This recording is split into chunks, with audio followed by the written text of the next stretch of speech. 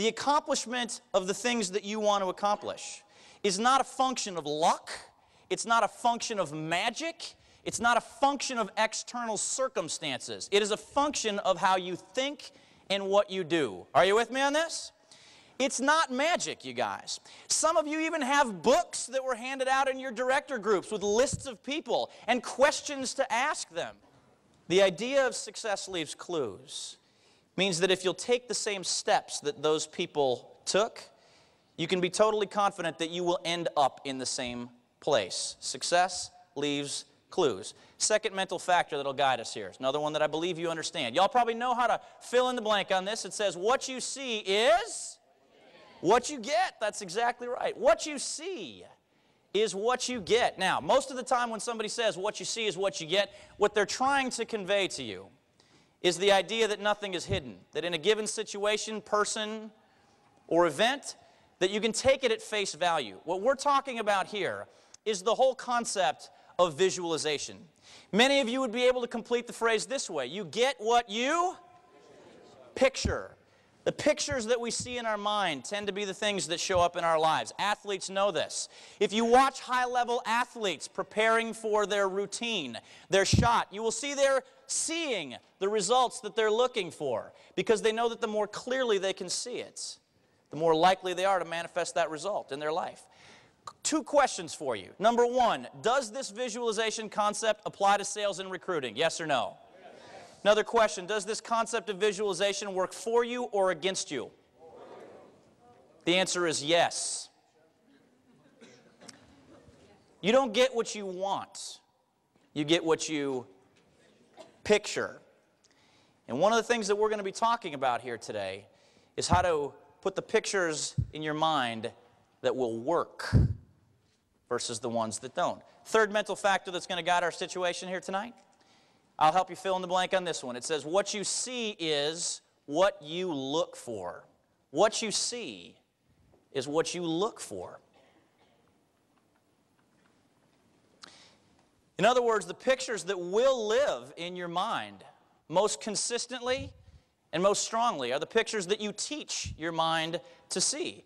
I don't know whether or not you guys have studied this, but there's actually a part of your brain that governs this. It's known as the reticular activating system. It's an actual part of your brain that acts as a filter. Most of you have probably experienced this part of your brain at work.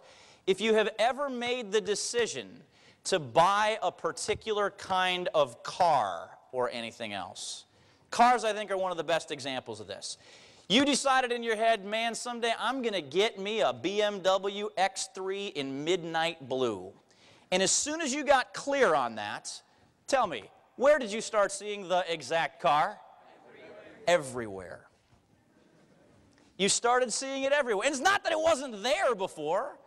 It's simply that you had never flipped the switch in your mind to help you start noticing that it's there. So let's add these three things up. If you take these concepts and put them all together, the idea that success leaves clues, that it's not a function of luck or magic, it's a function of what you do. Add in there the idea that what you see is what you get, that the pictures that you see in your mind will tend to be the results that show up in your life. And then throw in the idea that you actually have the ability to teach your mind how to work properly for you.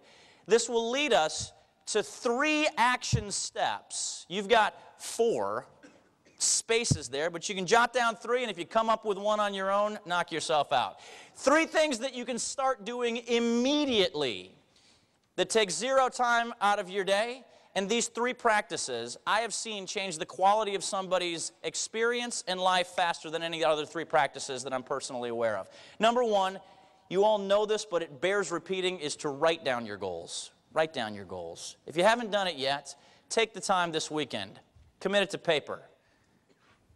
Don't let your goals just live in your mind. Let them live where you can see them. It's one of the most powerful things that you can do to flip that switch in your mind. Number 2, practice gratitude. Practice gratitude. I think many of you know what I mean by this. You heard me talk about it at sales school.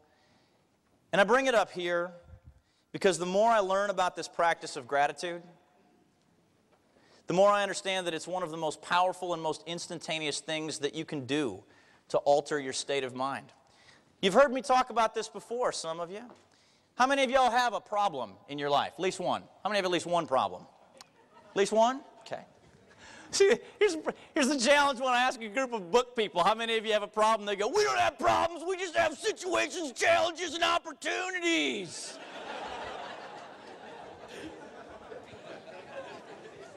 I don't have problems. Shut up, we all have problems.